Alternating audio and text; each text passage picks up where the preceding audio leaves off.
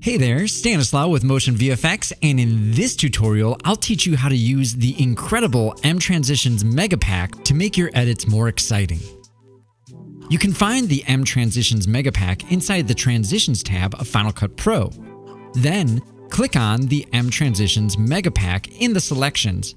Inside this Mega Pack is 140 different kinds of transitions to fit just about every kind of style you can think of.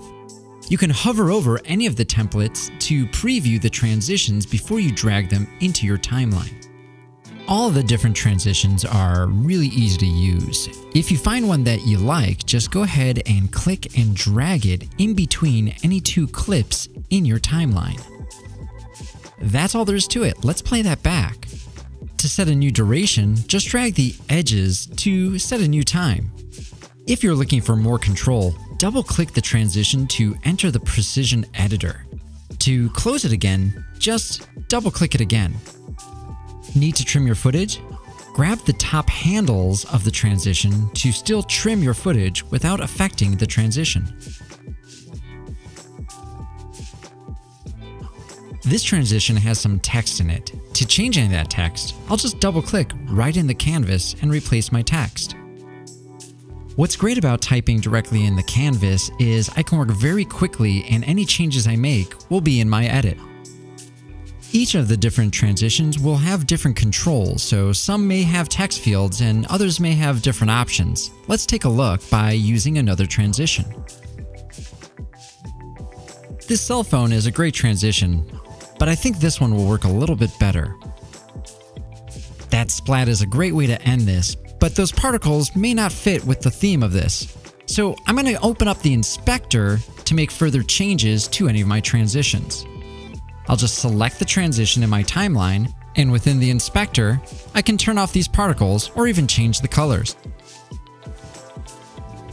Let's make this a little bit more interesting. I'll go back into my transitions, and I think I'll choose this X and place it at the beginning of my timeline.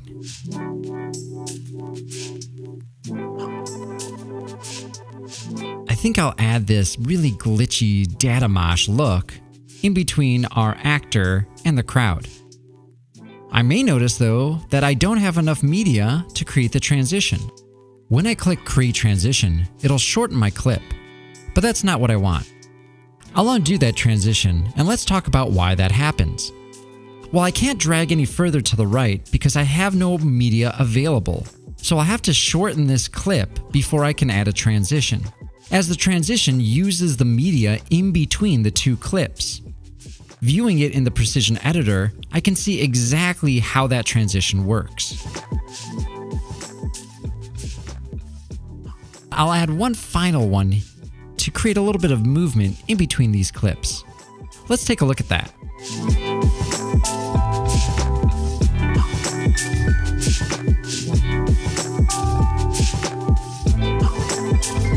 Let's see if we can add some transitions to make this next bunch of clips a little bit more exciting. What's great about this pack is there's something for just about everyone and almost every single need. So I'm going to close my library and open my inspector right away.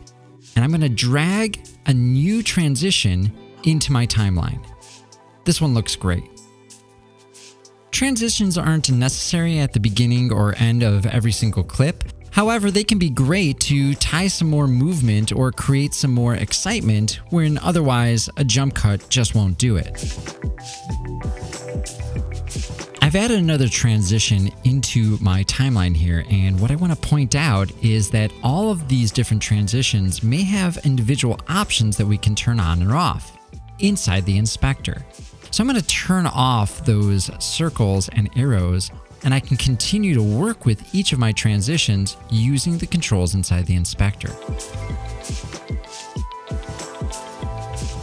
One of the major benefits of using Final Cut transitions are you can preview everything right in the browser before you use it directly in your timeline. This is great because I can preview these different transitions and make decisions very quickly as opposed to having to choose one and constantly replacing them with different experiments. Let's finish this edit with a great circular wipe. I'll play that back, and I think that white's a little too bright, So in my inspector, I'll change the color by selecting the color well, and when I'm happy with the color, I'll just close the color picker window. And now it's time to review.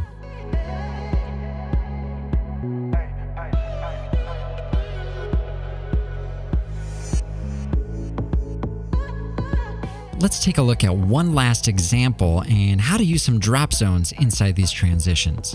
I'm going to be putting together a little bit of a sports promo for this using these different clips. Inside my transitions, I'll choose a new transition and adjust the timing if I need to. I'll have this transition both open and closed, so to quickly make a copy of it, I'll hold on to Alt and drag it to a new location. This works for all clips inside Final Cut and is a huge time saver. Next, I want to create a little bit of a story in between the snowboarder and the snowboarding. So I'm going to drop this transition in between that has a drop zone. I'll adjust the timing of the transition and the timing of the clips. If you've never used drop zones before, they are great. They're little placeholders that you can use to place video or photos into. So I'm going to select that, open my inspector, and then I'll have to click on the drop zone well. Next, we'll have to open up our library again and choose a clip or a photo from our media browser to place inside that drop zone. Before I hit apply clip, I'll jump into the inspector again and use the drop zone pan and scale controls to line it up just right. Next, I'll hit apply clip and I'll play that back to review. Because my archery is going to take place after my snowboarding, it'd be great to have a transition to showcase that. So right down here, I've got one that has a little cutaway and says next. Inside the inspector, I can adjust that by changing the color and the controls for the line.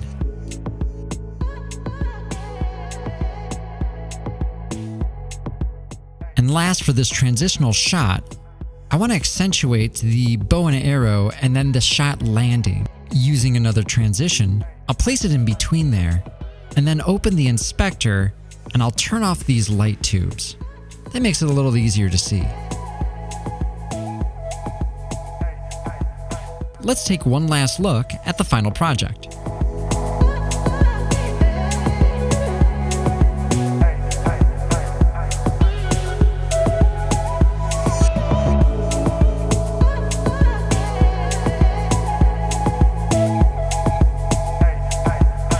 So there's just a few different ways to use all the incredible transitions included with mTransition's Mega Pack.